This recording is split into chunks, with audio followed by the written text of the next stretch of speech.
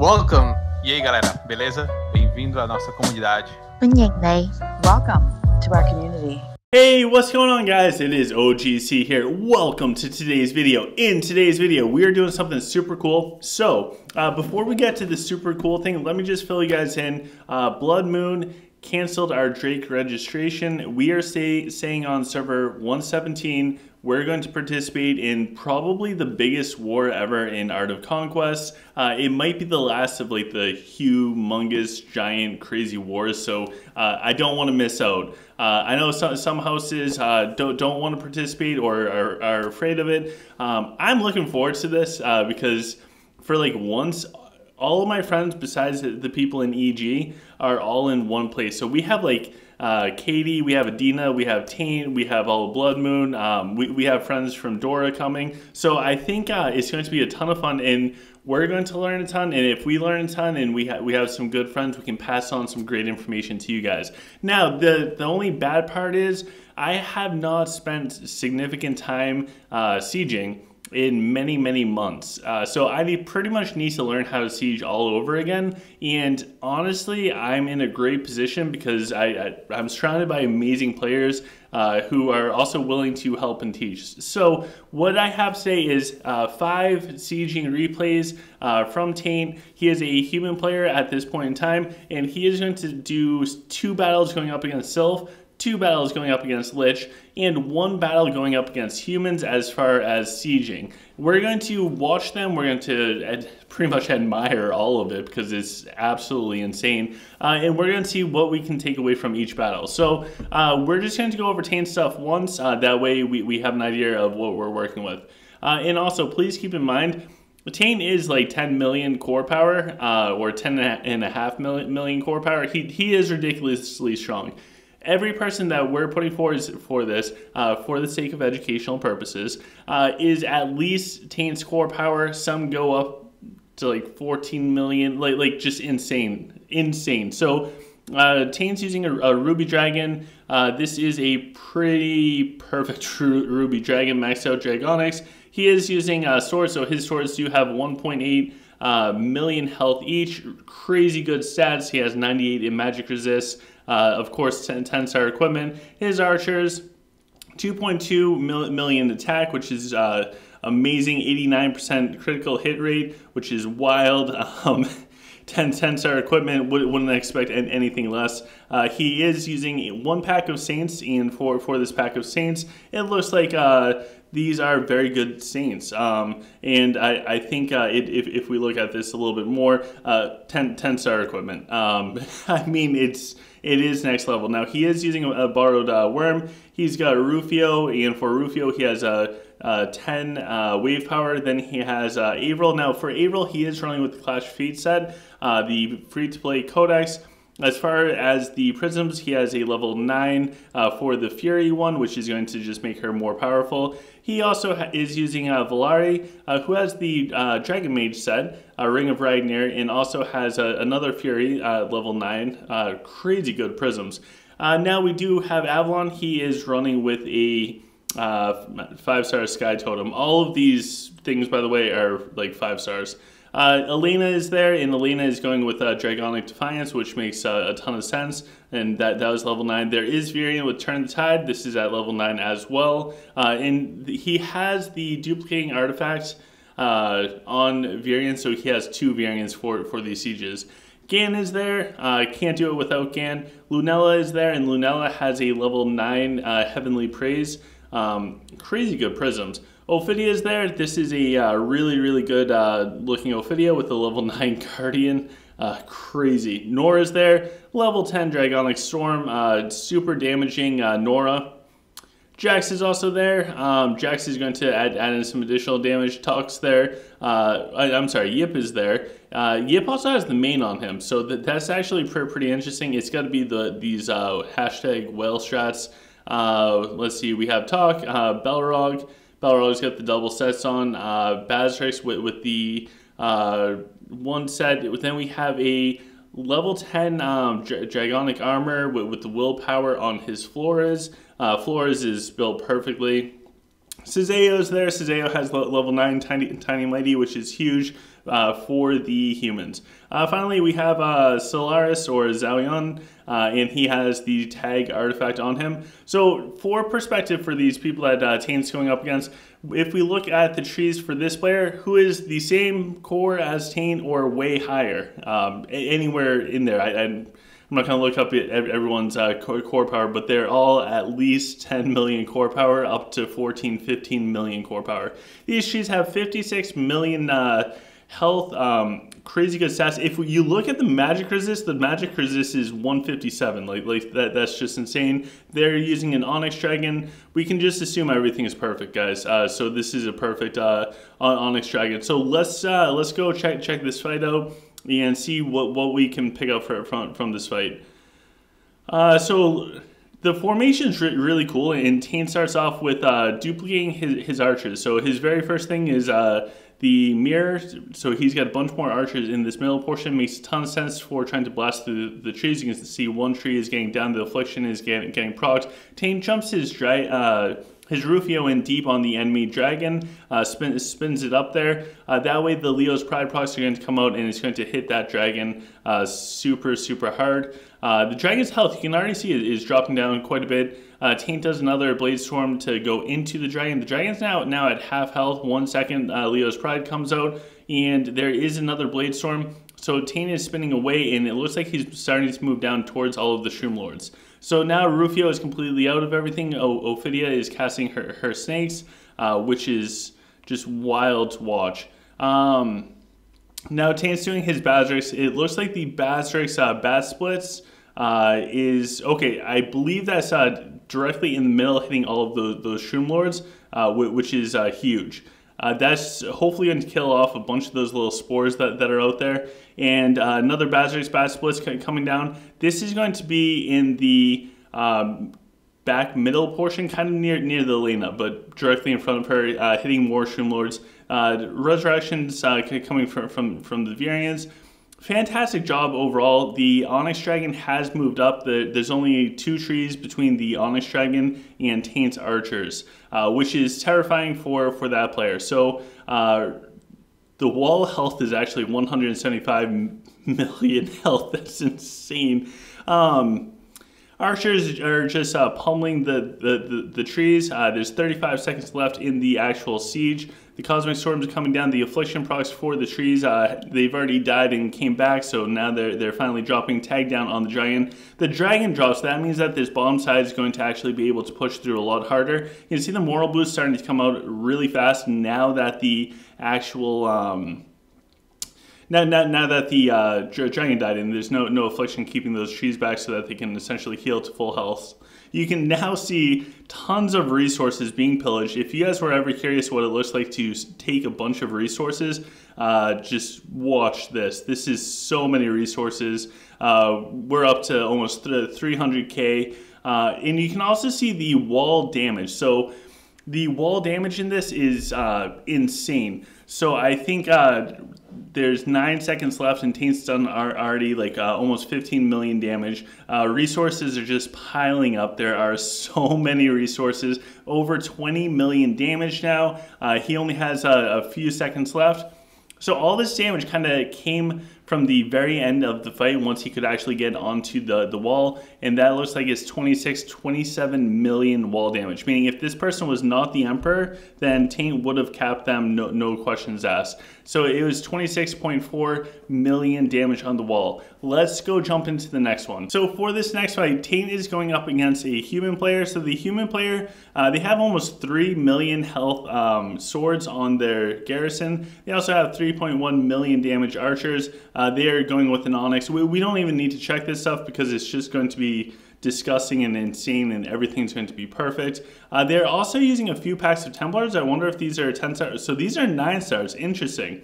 And as far as heroes, they are going with, they have Avalon, Belrog, Rufio, is that Elena, and also Nora. So Remember guys, these are all people equal or way higher core than Taint. If we go check out the damages and stuff real quick, we can just see massive damage. Nora going ham, Cizeo doing good, Bazrix. Let's go jump in and check out this fight. We'll slow this down so we can actually appreciate this completely. There's a lot of Templars running in, and Taint again starts off by duplicating the archers in the bottom portion. He's only running with 2 passive archers, so I think that mirror is probably very critical for him.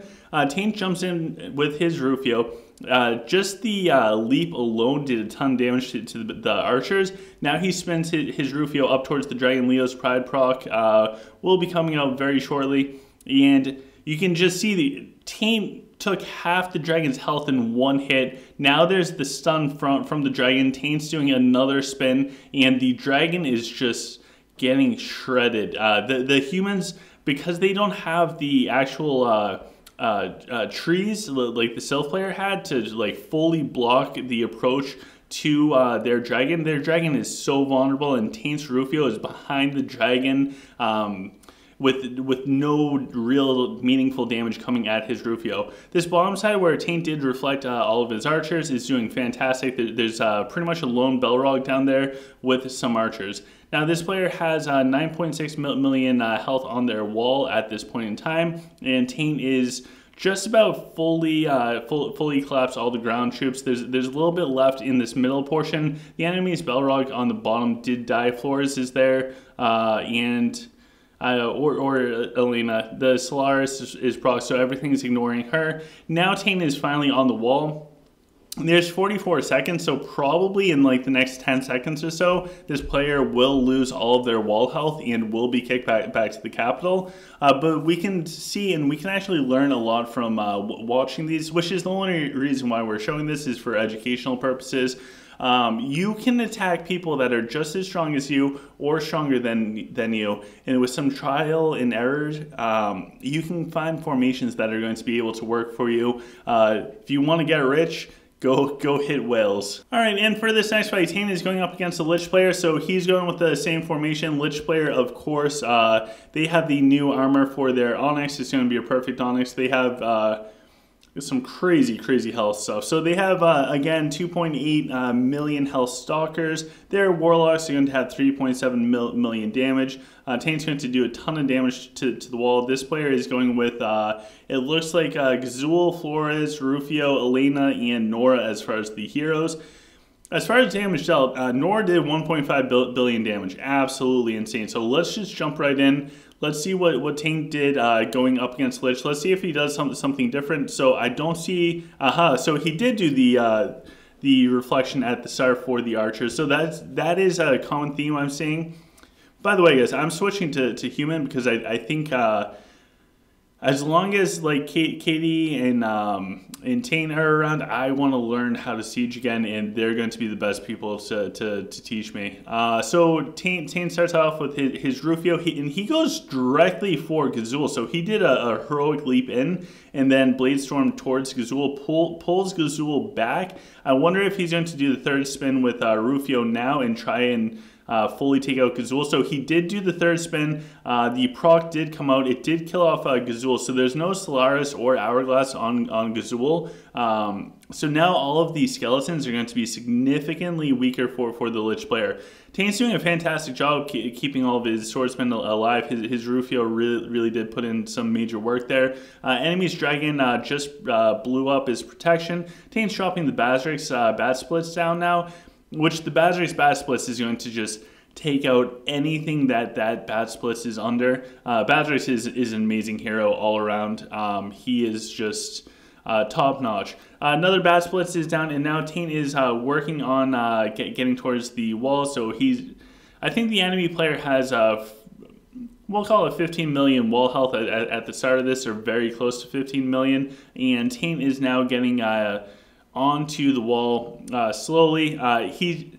It's important to note with all of this, he's holding his Mana Worm until the end of the fight. So with the Mana Worms, especially if it's borrowed, you can keep that Mana Worm back And you don't have to awaken it until the end of the battle if you're winning the battle. Otherwise, you might want to retreat it, because ever who you're borrowing it from won't be super thrilled if you don't retreat their mana worm and is going to die. So Taint is now on the wall. He popped the mana worm, and you can just see the wall health just crumbling to these archers. Honestly, after watching these fights of Taint going up against insanely strong people that are way stronger than him, I wouldn't be surprised if there's another Taint-specific nerf to garrisons in the game. And we have another fight of Taint going up against another Lich player. This Lich player is, wow, so they have level 19 Stalkers, and these have 4.7 million health. Their Dragon has 27 million health. Their Warlocks are level 19 as well with 5.3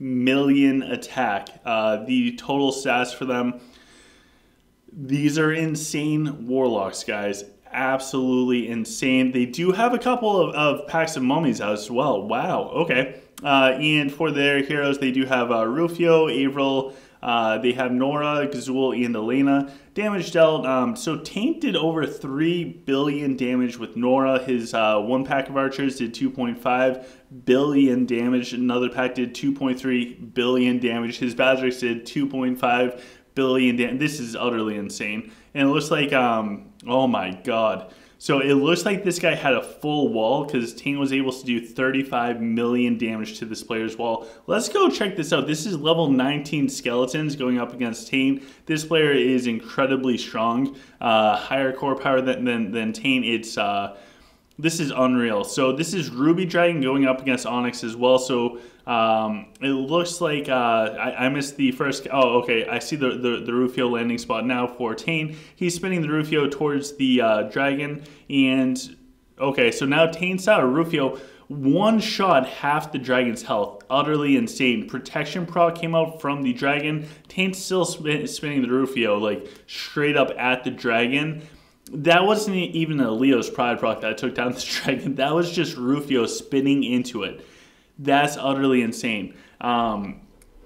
Wow. So things to keep in mind, and now Taint is doing his Avril, who has the Clash of Fate set on, and so with Taint, all of his hero research is literally maxed out. His prisms, you guys saw, it's all either 9 or 10 as far as the levels. The guy is no joke. The crazy part about all of this is, in these fights, these people are way stronger than Taint. They're either just as strong as him or way stronger. So keep that in mind, because this is insane. You guys at home, if this is something that's totally out of the realm of possibilities, we'll speed this one up now that he's on the wall. And you guys can just watch the wall damage just crumble. If you guys are at home, you guys can go up against people that are stronger than you. You guys can make a difference. You don't have to be a super mega whale. Taint will make a difference going up against people that are 13 million core power, 3 million core power above him, or he just won a fight going up against somebody with like 15 million core power. That's 5 million core power above him. I get it. They're on totally different levels, like even me versus Taint, but you guys at home, you guys can be so impactful during the wars. And for this last fight, we have Taint going up against another Sylph player. Who, this guy has 54 million health trees. Their archers 3.5 million health. A perfect Onyx. So let's just hop in and watch this, because this is this is insane. So this guy is another full wall with what is that? 35 million health on the wall, and it looks like, so Taint did go in with his Rufio, and now his Rufio is. It looks like his Rufio is a little bit stuck there. It's not as close to the Dragon as I think Taint wants it to be. Oh no, he's even spinning the Rufio in the other way. The AI of the Dragon actually targeted the Rufio, and the Dragon's like getting pulled out towards the Rufio, which is absolutely awesome for Taint. Bottom side, he's stalling out extremely well for right now. As soon as the Dragon drops, the bottom side will just crumble, because there won't be the affliction there to protect the Dragon so much. The Dragon's down to, what was that? Probably like 20% health. There's 3 seconds until Leo's Pride proc comes out. I don't know if Leo's Pride will actually reach the Dragon. We'll find out in 1 second. So it was not able to quite reach the dragon. Taint does do resurrection for the swords. I'm assuming towards the bottom here. He might have started losing too many swords. Yeah, you can see a sliver of health in this bottom swords unit. Although he does have a Solaris there, but he does not want to lose any foothold. Now Taint's moving up to hit the dragon. There's a little bit of lagging game. Taint's so awesome that it likes the game. Now there's a Jax and everything else hitting the dragon. So the Onyx Dragon is now down on this bottom side. Now that there's no affliction to kind of keep these trees alive so that they can then get healed up and everything. Now these trees will just start to get chopped down. Hopefully Taint changes his name to Lumberjack or something like that, because he is chopping down trees like no tomorrow. It's utterly insane. This is a 35 million health wall. Taint is almost on that wall, and there's about 30 seconds left. He has one more tree to chop down in this bottom portion, which is now dropped. There's 27 seconds left, and Taint is on the wall. Let's see if Taint can get... Oh, okay, he already popped the mana worm, perfect. So let's see if Taint can actually take down this wall. There's 20 seconds left. He might not be able to actually get the full wall. I don't know why I'm doubting him. He should be able to get it. Like, he might not be able to. He might be able to. I don't know. I think he's going to get it, because this damage is still coming out. It looks like he's taking about 1 million wall health per second. It's down to 10 million, 9 million. And you can see the timer on the top right. It's just, it's going down, and the wall is depleting itself as well. Taint's got this. With less than 30 seconds left, Taint comes through and absolutely just crushes the wall for wall damage. 1 second left. So in like it was 28 seconds when he had access to the full wall, nothing holding him back, and he had 1 second left over. So 27 seconds, he was able to do 35 million wall damage. Guys, this stuff is insane. It is next level. If you guys want to see more videos like this, where we can look at some of literally the best players in the world and what they're doing and how they're doing it, let me know in the comment section below if this is something that interests you guys. We can do a bunch more of this. We're in a position right now in the game to support and help our friends, because of that, there are some ridiculously strong people, and we can showcase them here. So if you're interested in that, let me know in the comment section below. Taint, thank you so much for sharing these. Hopefully this inspires you guys to get out there and siege. I cannot wait. I will be sieging in no time. So with that, guys, please smash the thumbs up button, like, share, subscribe. As always, I appreciate all of that type of stuff. Go check out the description of this video and all the videos. We have a bunch of cool things down there, such as Discord, Facebook. We have the merch store, the Patreon page. Thank you very much to the Patreons out there. And I look forward to seeing you guys later on. Have a wonderful day.